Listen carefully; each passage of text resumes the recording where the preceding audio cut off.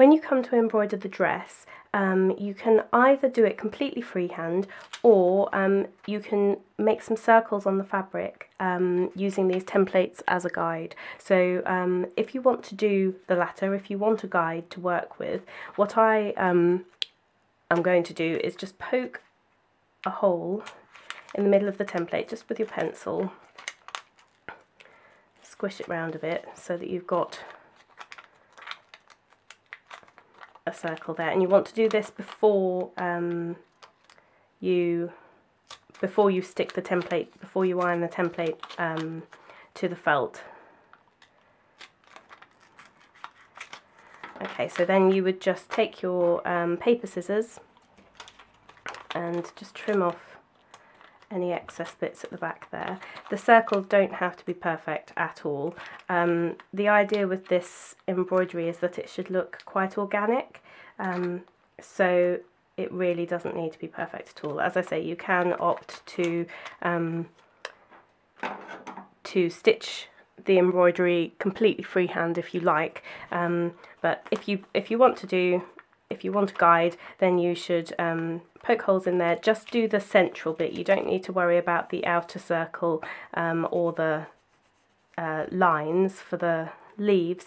They are just there as a reference point, but you poke out the circles, trim off the excess, and then iron it to your felt, just like we did in step 2, and then you can cut out your felt and go over the bottom with pinking shears. So I'm just going to do that now, and I will come back and show you what to do next after that step. I meant to say in that previous step that if you want to, or if you've got one, you can use a single hole punch to cut these holes out more easily. It doesn't make any difference, it will do the same job either way, it's just a bit quicker if you have one. So here I have cut out the felt around the template is still stuck to the felt. That was after obviously I had ironed it to stick it, and I'd cut out these holes. What I'm going to do is use my water erasable marker to mark the centres of these holes. Again, it doesn't have to be perfect.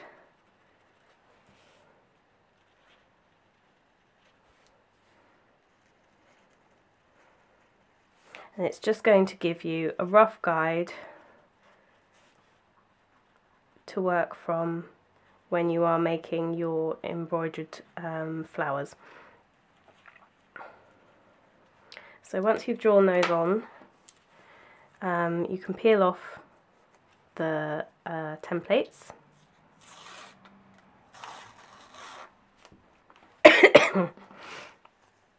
And just put those to one side. And this is where, if you don't have pinking shears, this template would have had zigzags all along the bottom, and you would have cut them out with your embroidery scissors on the felt. What I'm going to do is use pinking shears, the zigzaggy ones, just to cut the hem of this dress. So I'm just going to carefully line this up. You want it to be right along that bottom edge. As you can see, it's just a lot quicker than cutting a lot of individual zigzags.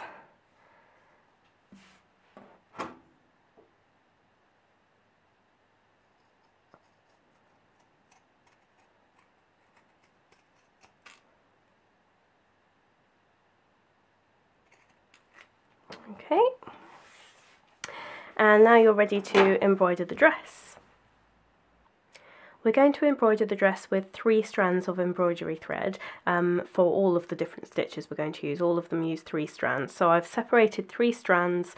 We're going to do the cream petals first, and I've separated out 3 strands from roughly 50 centimetre or 20-inch length of thread. I have tied a knot in one end and threaded the other end through my needle. To start off, we're going to make petals around this central circle. So start from the top of a petal. This just means that your knot is not going to be in the centre. There's going to be a lot of stitches going on here in the centre, and you don't want a knot getting in the way of them. So the knot will be then held on the back at the outside. So bring your thread from the back to the front so that the knot holds there, and then you want to make, we're just using straight stitches for these petals, so they are literally stitch, come up at one place, go down at the other place, and that is the entire stitch. So then go down there again. My stitch is probably about 6 or 7 millimeters, maybe 1/4 to 5/8 of an inch, I would guesstimate, but again, we want these to be really organic looking, so they really don't need to be perfect.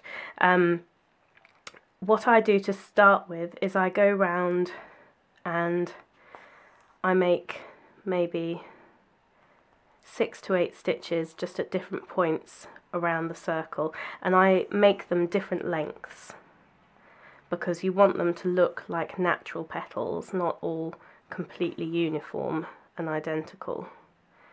So you're going from the outside, ending on the outer rim of that circle that you marked, or if you're doing this freehand, you can just imagine a circle in the middle at the point where you're stitching.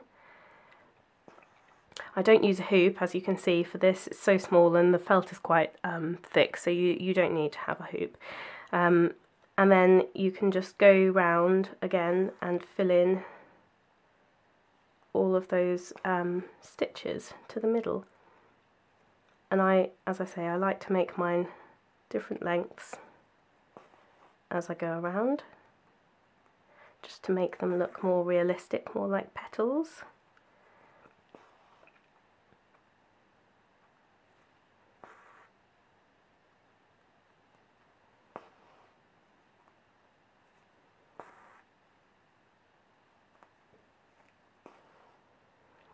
What doing these initial stitches, the idea of that is that your stitches will then be more evenly spread. If you're just filling in a short gap between here, it's easier to arrange your stitches so that they end up looking, they have a better spread when you finish. If you tried to just start from one side and work your way all around, then you're more likely to have some wobbly bits, or wobbly bits that you don't want as opposed to the wobbly bits that you do want.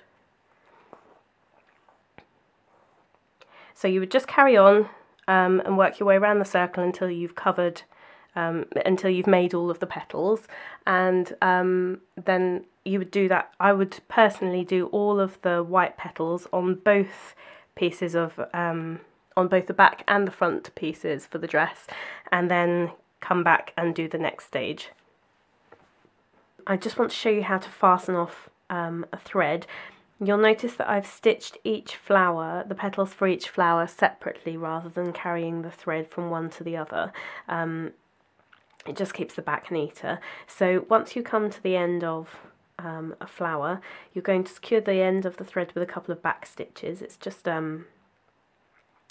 more secure than just trying to tie a knot and get it close enough to the fabric so that your final stitch doesn't go all loose. So turn over the fabric, run your needle under a few existing stitches nearby to where you've finished your final stitch, then go back and make the exact same stitch again and make it one final third time, but instead of pulling it all the way through, you put your needle through that loop once and then through the loop again, and then you pull it tight and it will make a nice tight knot, and you can trim off the extra thread.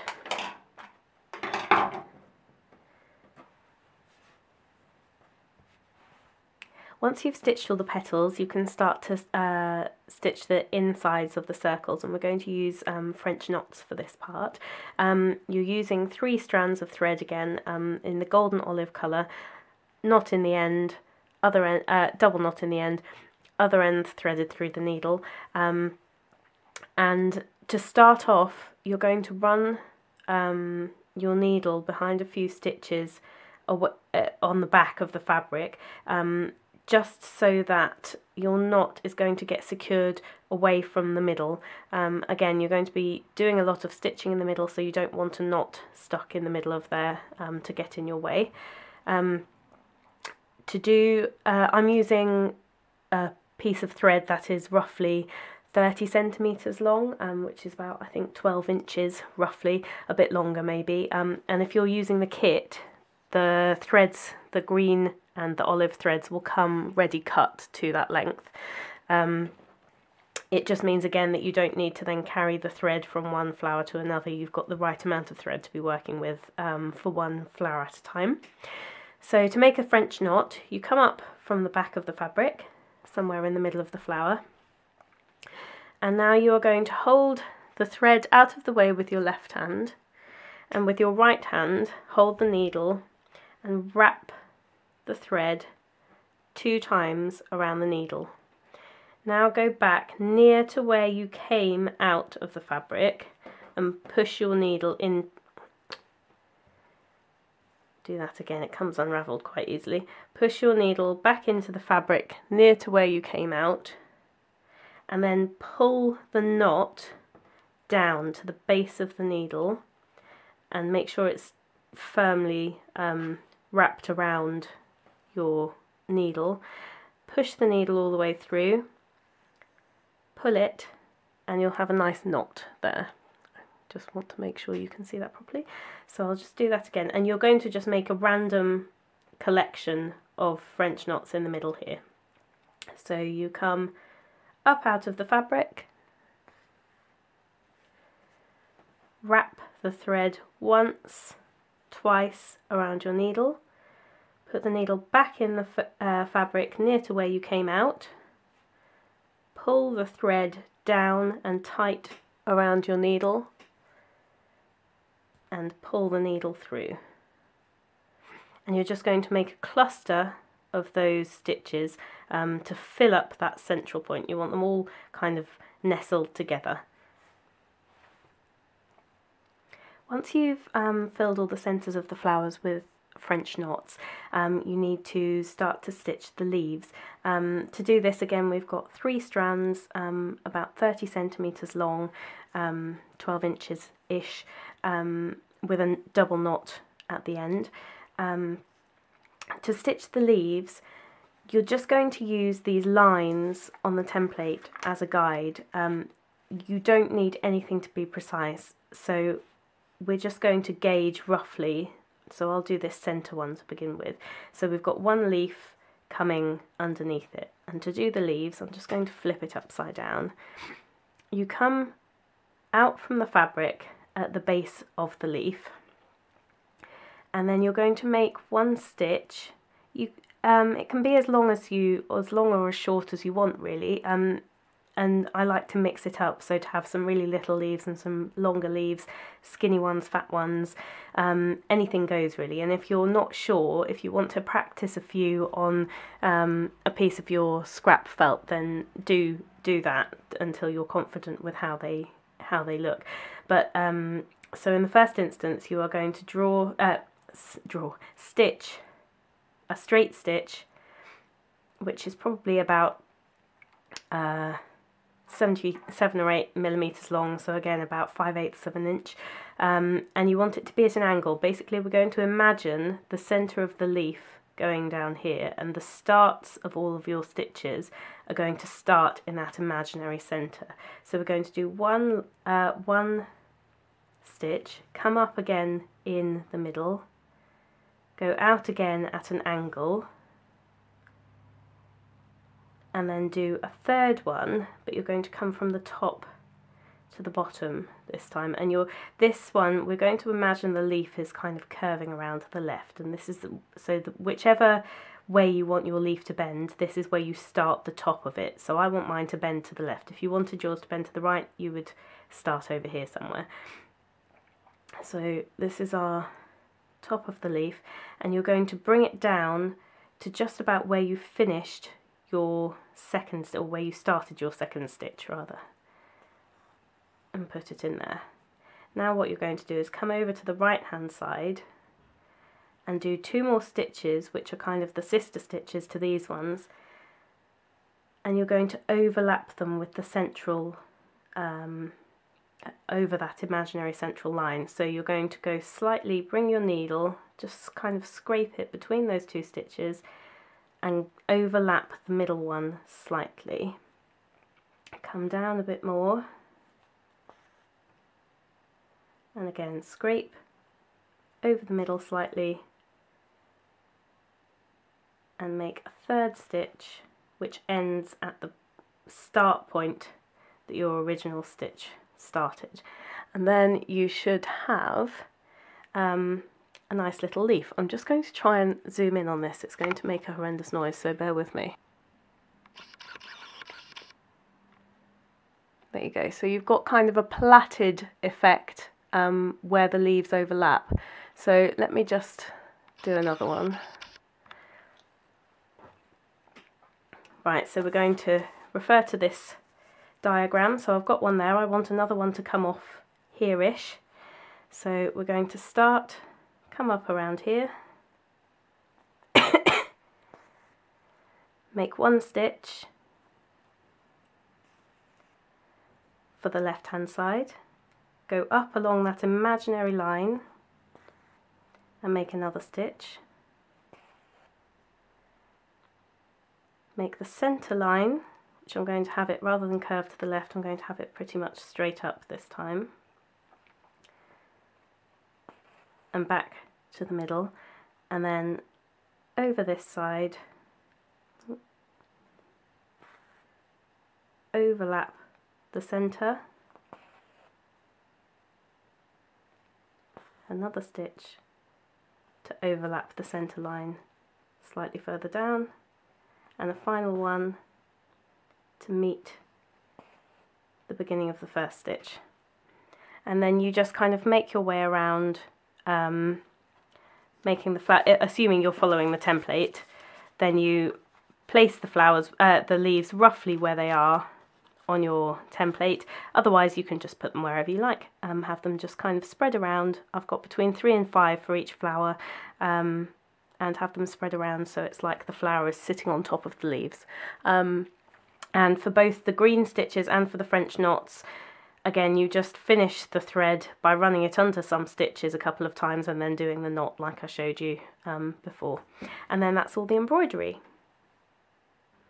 To make the dress, we are going to join the front and back pieces together, and this, unlike the body pieces where all the seams were on the outside, for this dress the seams will be on the inside, and we're going to sew along the 2 seams first. So you place the front and back pieces right sides together, sorry, so that you can see the back of your embroidery on each side, and just make sure you've got everything lined up. I'm going to use a couple of wonder clips just to hold these together while I stitch. You can pin it just like before, and then I have got a piece of the blue embroidery thread, and we are back to stitching with a single thickness doubled over with a loop at the ends for the knotless loop start. So if you've got the kit, I would use the entire length. I would take 1 strand from the entire length of blue thread that you've got supplied with the kit. And then we are just going to stitch up these seams with a back stitch. So it doesn't matter whether you stitch this way or this way. I'm going to go this way just for the time being. So I'm going to come up from the back, and you want to be a few millimeters, so probably 1/16 of an inch ish, maybe 1 to 2 1/2 of an inch away from the edge, or 2 to 3 millimeters, slightly bigger seam than you did with the body seams. And you're going to make 1 stitch, so come up, go back down, and then come through the loop just to hold it fast. And then we're going to start our back stitch. So to do back stitch, you come up as though you were going to do a running stitch, so you've left a little gap, and then you go back and put your needle through the fabric where your first stitch ended.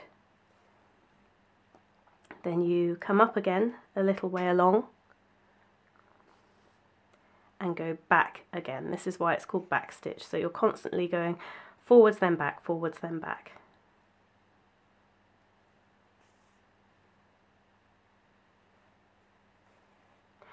So all your stitches will be joined together on this side, and on this side they'll all be overlapping. I don't know if you can see that very easily. So you continue to do that all the way up to this armpit, then secure the thread with a couple of stitches on top of each other, trim off the excess, and do the same to sew this seam on the other side of the dress, and then I will come back to you after I've done that and show you where to go next. Once you've sewn up the two side seams of the dress, you need to open it out and sort of finger press these seams open. You don't have to be really hot on it, but it's just to help them lay a bit flatter.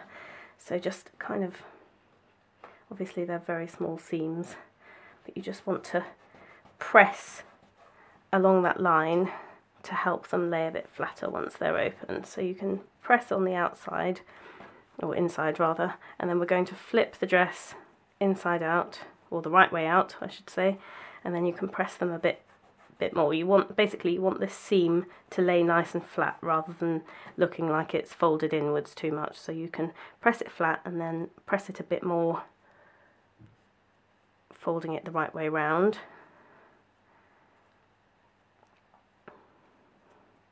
And once you've done that, you're going to get your mouse and put the dress over her.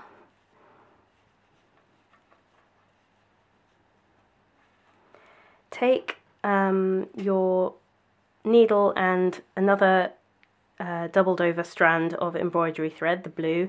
You want it to be about 1 metre long, which is around 40 centimetres. I'm just going to wrap the loop around her ears so it's out of our way for a minute. And then you begin by joining up the two shoulder seams of the dress and start as though to do a blanket stitch. So in from the front, needle through the loop, pull it tight, make a couple of blanket stitches,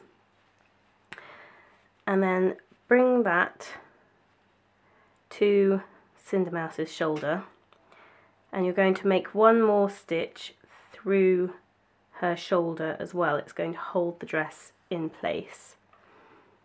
And then once you've done that, actually let's do 2 stitches just for a bit of added security. So they're just whip stitches from one side to the other and through, I've caught the side there, through the body at the same time, through the body as well as the dress. And then you are going to do a running stitch, a very small running stitch all along the front. You can bend the arms out of the way wherever you need to, all along the front neckline of the dress. So you're going to be basically weaving your needle in and out just a few millimeters from the edge, or 1 to 2/16 of an inch, in and out. Pull a bit more thread through. And this running stitch is basically going to gather the dress around the front neckline. So you're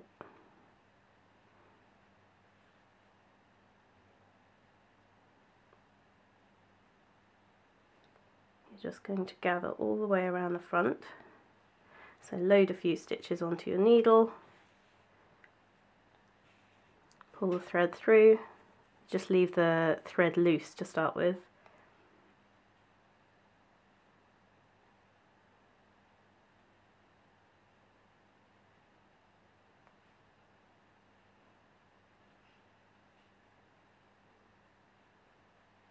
And take it right up to that second shoulder.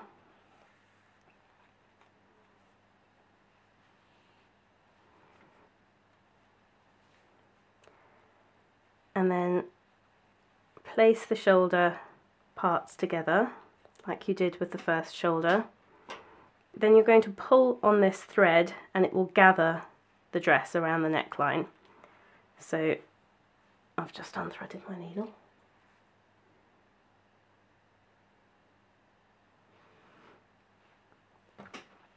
So the dress is gathered. Get that second shoulder where you want it, lined up with the other side, and then you make your whip stitch. So you do a couple on their own, just to join the two shoulders, and then you can stitch them through the mouse's body like you did with the first time. So make sure you've got all your gathers as tight as you want them to be,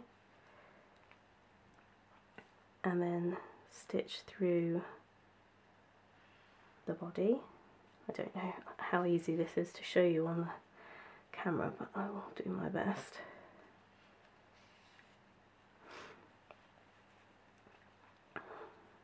And then you're just going to do a running stitch all the way around the back neckline, exactly the same as you did with the front. Pull it tight, secure the end of the stitches with a few the end of the thread with a few stitches on top of each other, and then with the final thread, once you've done those few securing stitches, you'll push the needle into the body and just come out anywhere such as that and snip off the excess thread.